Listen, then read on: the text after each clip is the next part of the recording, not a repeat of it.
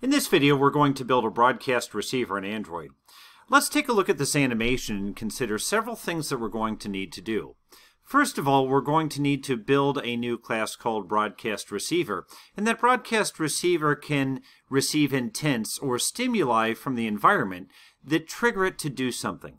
So, for example, we have a broadcast receiver here that is going to play music on Bluetooth, and you notice that it's specifically listening for the orange intent, and it's going to ignore the green intent and the yellow intent that are doing something else. We will need to set up an intent filter and register our broadcast receiver within our activity. Then we will need to make the broadcast receiver class. We're going to have this broadcast receiver change the look and feel of our application when it gets a signal from the outside. Now, ideally, this signal would be Bluetooth connection because many times that means that you're in your vehicle and we want to go to a simplified user interface. Unfortunately, we cannot demonstrate Bluetooth in a broadcast receiver through the emulator, so I'm going to use power instead, but nonetheless it will give us the same result. And what we'll do is when power is connected, we'll have a user interface that looks one way, just like if Bluetooth were connected. When power is disconnected, we'll have the user interface look a different way, just like when Bluetooth is disconnected and you're less likely to be in your vehicle. Let's start by creating our broadcast receiver class. I could put this in a subdirectory of some type, but I'm just going to go ahead and put this one in root, and we will call it Simplify Receiver because it's meant to simplify our user interface. Now, Simplify Receiver should extend from Broadcast Receiver.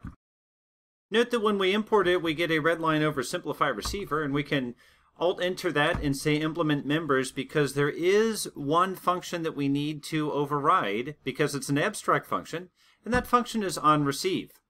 This is what will receive the intent when our broadcast receiver is notified of an intent, so we can take some action in this onReceive function.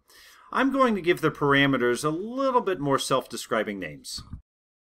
Now, within the onReceive function, we can find out about the intent and what action fired it. We use an intent filter to determine what type of intents will trigger this broadcast receiver. There could be one, there could be many. The action tells us what specific intent type fired this broadcast receiver, so we can take action based on that. Now again, what I'd like to simulate here is receiving a Bluetooth connection, which oftentimes means that we're in a car or something else of that nature, and then simplify the user interface based on that connection. Unfortunately, the Android emulator will not allow me to simulate a Bluetooth connection, but it will allow me to simulate power. So I'm going to use power as a substitute for a Bluetooth connection. Now, power can be connected, and power can be disconnected. So this is a good case for what we would traditionally call a switch case statement, but in Kotlin, we call it a when. If you're not familiar with the when construction, we take some type of variable here and then we match it up with something that equals that variable. So if the action is intent action power connected, that means that we've plugged in the device. And whatever we have between this open and closed curly will then execute. On the other hand, if the action that triggered this broadcast receiver was power disconnected or unplugging the device, then it's going to run whatever logic we have in this open closed curly set. Now, one thing we have to think about is we need to get a message from this broadcast receiver over to our activity so that our activity can change based on what happened in this broadcast receiver. And we can do that by using the place where our state is stored, which in Android with Model View ViewModel is the ViewModel. So let's get access to the ViewModel. This broadcast receiver will be instantiated by our activity class, and our activity class has a reference to the ViewModel, so we can simply pass that through the constructor. And now we can access that within our onReceive function, and we can set a value that our Jetpack Compose layout can observe. Now note how I did this. I'm accessing the ViewModel, and I'm accessing a property that I've not yet created on the ViewModel, and that property is Simplify. But I'm not assigning a value directly to Simplify. Instead, I'm walking down one more layer, and I'm going to the value property on Simplify. Now, why is that? Well, remember that we want our Jetpack Compose user interface to react when this value changes. So instead of being a plain old boolean that we could simply assign a true or false to, we need to make this a LiveData type that contains a boolean. So let's go to the ViewModel and let's add the Simplify type, and then we'll come back to our broadcast receiver and confirm that everything compiles. So you see, we're wrapping a boolean within a mutable LiveData type. Now, back to our broadcast receiver, and you see once we've added that, simplify.value, everything here compiles.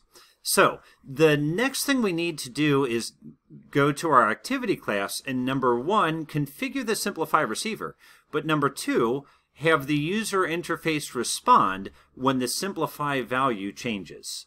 The onCreate function of the activity is where our initialization steps often happen, because this is the point where the activity object has been created, and now we're creating the activity to be shown to the user. So down towards the bottom of this function, not within set content but right after that, I'm going to configure the broadcast receiver. Remember, there are a few things that we need to do. First of all, we need to pass a reference of the ViewModel to the broadcast receiver.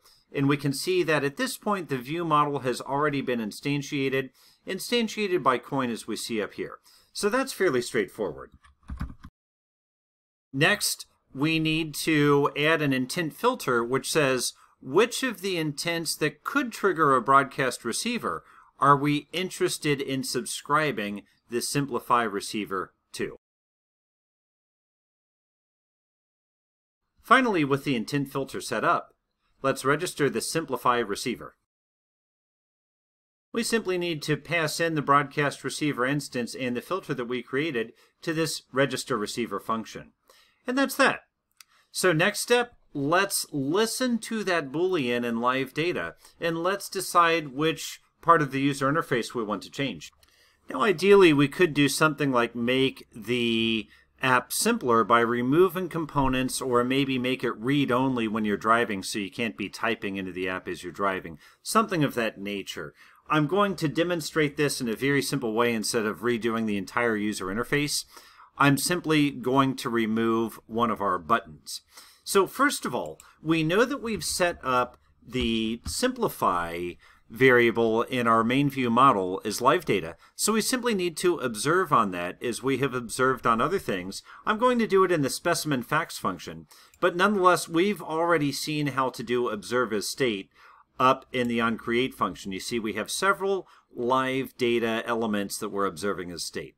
Let's go back down to specimen facts, which is what kicks off our entire user interface, and we can do an observeAsState here. We don't necessarily need to do it in the onCreate. And there you see we are observing on this simple boolean now, so when it changes from true to false, this function will get invoked and it can act on that knowledge. One trick though, take a look at the data type. You notice that it's boolean with a question mark, so it is nullable. So we can use our Elvis operator to give it a default if it is indeed null. So we're saying simple.let.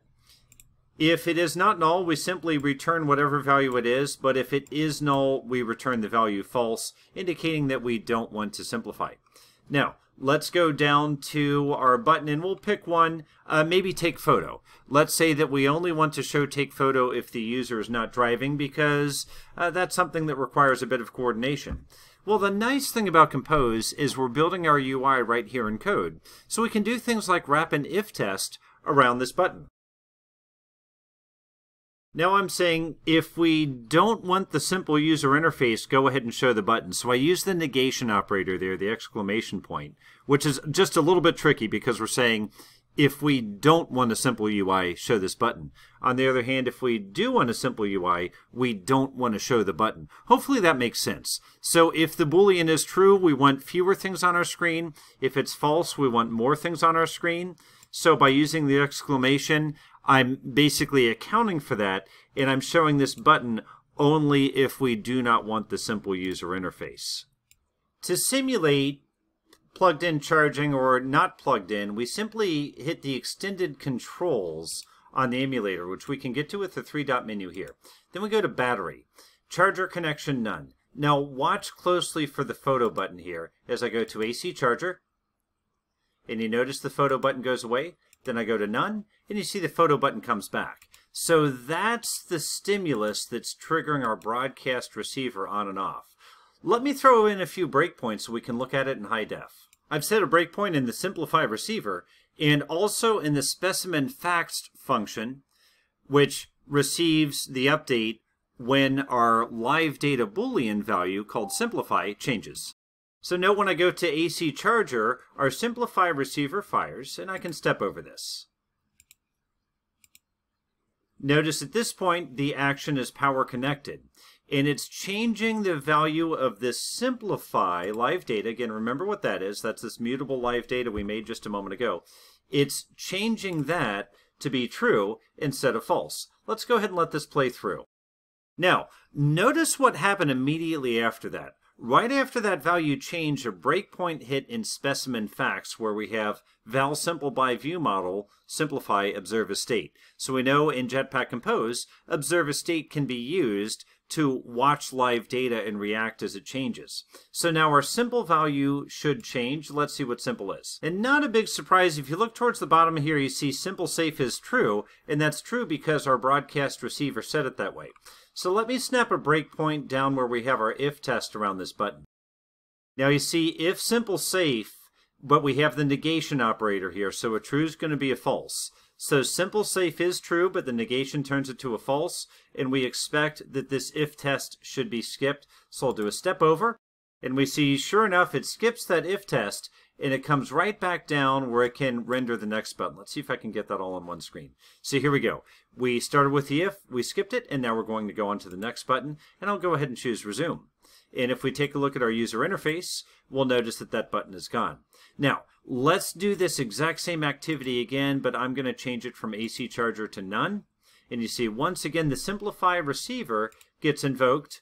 This time we should see power disconnected be the case that is true, and sure enough it is, and that flips this flag back to false. So I'm going to tell it to continue, and once again the next breakpoint that we see hit should be the breakpoint in that specimen facts composable function back in our activity, where it's observing on this live data, and it's going to decide whether or not to render the button based on that live data. And sure enough we see it stops there. We step over, and we'll continue on to the if test. And we see that now we have the if test, and guess what? The value was false now where it was true before. Let's take that false and let's apply the negation operator, which is going to change a false to a true. And then it's going to go ahead and render this button. And we see, sure enough, as I click over, it's composing the button as we speak. And I'll go ahead and play. And we come back and take a look at our user interface, and we see that the button is again there. So in this video, we've seen how to build a broadcast receiver in Android with LiveData and Jetpack Compose. I hope this video has been helpful, and I look forward to reading your comments. Thank you.